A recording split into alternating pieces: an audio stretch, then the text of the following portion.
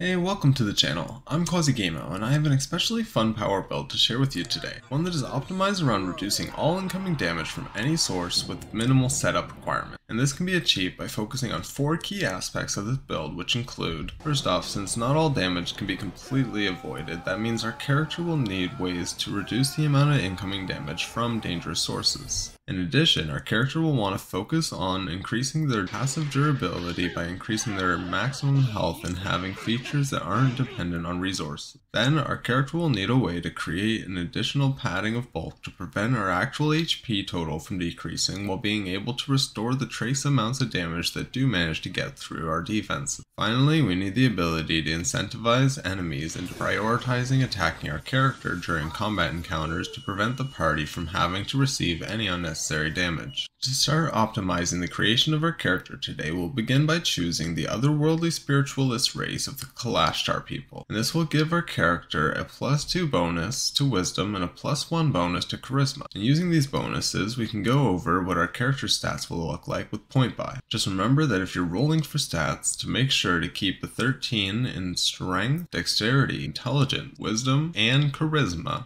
for multi-classing purposes. And here's what our stats will be: 13 strength, 13 dexterity, 12 constitution, 13 intelligence, 14 wisdom, and 13 charisma. These stats will provide our character with a total of 116 max HP at level 20. Also, being Kalashtar will start our character with a few powerful racial features, which will synergize perfectly with our build, and these features are dual mind, which gives our character advantage on all wisdom saving throws. This will essentially double the chance of being able to resist mind altering effects. And in addition to that, we get the mental discipline feature, which gives our character psychic damage resistance, meaning that at all times we'll only be receiving half the damage from psychic sources. Now, over the course of our character's journey to level 20, we'll be leveling across 4 different classes to accomplish the goals of our build. This will begin with 3 levels in the barbarian class, starting our character with proficiencies in strength and constitution saving throws, while also being proficient in wearing medium armor and shields, which can give us up to an 18 AC with half plate armor and a shield. And on top of that, at first level, barbarians begin with the rage feature, which is a bonus action that grants the user several benefits for 10 rounds, which include having a resistance to physical damage types. Then at level 2, we'll be getting the reckless attack feature, which allows us to put all self-caution aside while attacking to be able to do so with advantage. However, doing so will also make it so that any attacks that enemies make against us will have advantage until the start of our next turn. And at the start of our next level 3, our character will be unlocking their first subclass in the form of the Totem Warrior Primal Path. And this subclass is unique in that with Totem Spirit feature, we are allowed to choose an animal spirit to embody and modify our rage. And the perfect choice for today's build is the Bear Totem, which gives a bonus effect to our rage that allows us to resist all damage types except psychic, which we already resist naturally, and the Bear Totem's rage bonus does not have any stipulations or requirements attached to the resistance being provided. After achieving the ability to resist absolutely every damage type, we'll begin our multi-classing journey by leveling 4 times into Artificer. This will give us the ability to spellcast, and the first spell we'll be picking up on our build will be False Life, that gives our character an average of 6.5 temporary HP for 1 hour and gives 5 more temporary HP when the spell is cast at higher levels. And this is followed up with the Infuse Item feature at level 5, which gives our character the ability to choose magical bonuses to grant to our gear to tune our playstyle, and the infusions we're interested in are the Enhanced Defense and Enhanced Weapon infusion, which each provide a +1 bonus to gear being infused, increasing our max AC to 19 and having our infused weapon be considered magical. Then at level 6, we'll be unlocking our Artificer subclass, and the best fit for the build would have to be the Armor subclass. This subclass will give us 3 notable features, starting with the Tools of the Trade, which will add the proficiency of being able to wear heavy armor. And that feature works in tandem with the next following feature, Arcane Armor, which allows us to select a suit of armor to wear as a cybernetic exoskeleton, while being able to bypass the strength requirement for it, and this means that our character is now capable of wearing plate mail armor without needing to have 15 strength. In addition to that, we get the Armor Model feature, which allows us to customize our arcane armor into one of 2 different models, and one we're interested in is the Guardian Armor, which comes with Thunder Gauntlets, built-in melee melee weapon that deal 1d8 thunder damage and have effect where when you hit a creature, that creature will have disadvantage on attacking anyone that isn't you until the start of your next turn. Then for the final level of Artificer, we'll be getting access to an ability score increase at level 7. With this increase, we're going to want to exchange for the Heavy Armor Master feat, but it still provides a +1 bonus to strength, bringing our total to 14, while also giving our character a passive 3 damage reduction to attacks that deal non-magical physical damages. Following those levels in Artificer, we'll begin multi-classing into our third class by delving 6 levels into Sorcerer. And this will immediately unlock another subclass at level 8, and the one that best fits is the Clockwork Soul. This subclass will provide our character with the Restore Balance feature, which will allow our character to bend fate for a more favorable outcome by using our reaction to negate the benefits of advantage or the drawbacks of disadvantage that are being applied to a roll. Then at level 9, our build will be getting the Font of the Magic feature, which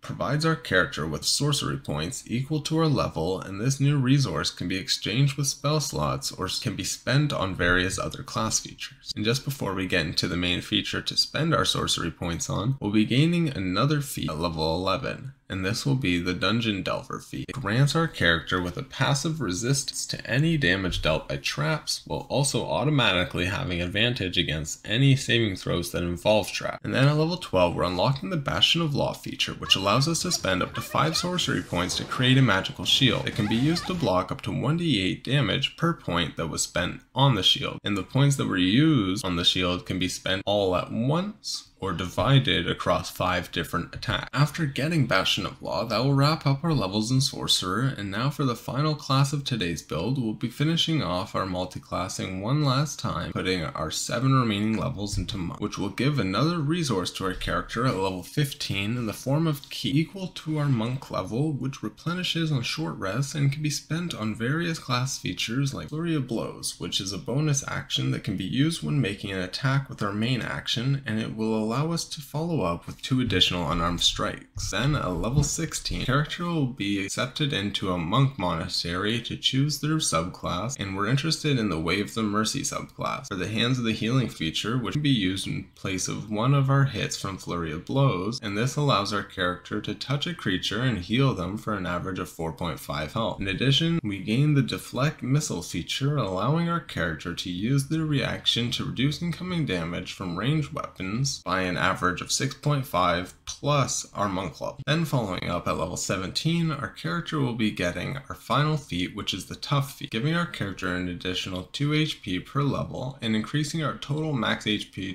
to a respectable 156 max health. Also at level 17, we'll be getting the Slow Fall feature, which is a reaction that allows us to reduce fall damage by an amount equal to 5 times our monk level. Then at our 5th level of monk, we gain the Extra Attack feature, allowing us to now make 2 attacks with our Thunder Gauntlets each round. And for our final class feature, we'll be unlocking the Evasion feature at level 20, and this makes it so that if our character fails a dexterity saving throw, we'll only be taking half the damage, and if we succeed the saving throw, will be completely avoiding the damage entirely. And now that we have the build crafted, let's go over the basic strategies of this character, which remain practically the same throughout the leveling progression. In order to prepare for the adventuring day, we'll begin by casting Aid with one of our 4th level spell slots, which will give our character and 2 other party members 20 more max HP for a total of 176 max HP. And use the other 4th level spell slot to cast False Life for an additional 20 to 23 temporary HP. Then finish off by spending 5 sorcery points to give ourselves a 5d8 ward with Bastion of Law, and replenish our empty points by converting spell slots into sorcery points. Then when it comes to combat scenarios, essentially our goal is to rage and reckless attack to make it so that our attacks with the Thunder Gauntlet at advantage, while also giving all enemies advantage to hit you, and make it so that your main target has disadvantage from hitting anyone that isn't you, while providing yourself resistance to all damage types and having immense amounts of flat damage reduction. Now what does this mean in terms of how damage resistant our build is? First off, whenever Rage is active, we're able to cut all damage in half. Then by using Bastion of Law, we can reduce any of the incoming resisted damage by 5 to 40 for an average reduction of 22.5. On top of that, we have features for each of the following 3 cases, which can be exemplified at the highest level of gameplay with an Ancient Red Dragon. Our first case involves the dragon's regular attacks, which involves a bite and 2 claw attacks. The average damage of these 3 attacks after all of our damage reductions becomes just over 4 damage per round, meaning that it would take the dragon until the 6th round of combat to be able to break through our temporary HP with attacks. Then for our second case, if the dragon were to grapple our character and fly up to an altitude of 200 feet to drop them for a maximum amount of fall damage, even if all 20 of the d6s rolled 6, our character would take between 0 and 20 damage, averaging somewhere around 2 to 3 fall damage on a max roll. Then for our final case scenario, if the dragon were to use its Fire Breath, which even with our advantage on the dexterity saving throw, our character has too low of a dexterity score to actually be able to pass the DC of 24. And this attack normally averages around 91 fire damage, however that damage is cut into 1/4 due to our resistance and the evasion feature. Then after the reduction of Bastion of Law, then we're left with an average damage of 0.25. All of this considered, our build is practically invulnerable even to the likes of an Ancient Red Dragon. Anyways, thank you for watching, and I hope that you found this character build informational and entertaining. And if you did, please consider clicking that like button and let me know what your thoughts in the comment section down below. And subscribe if you're interested in watching more character builds like this or other gaming content. This is QuasiGamo, signing off.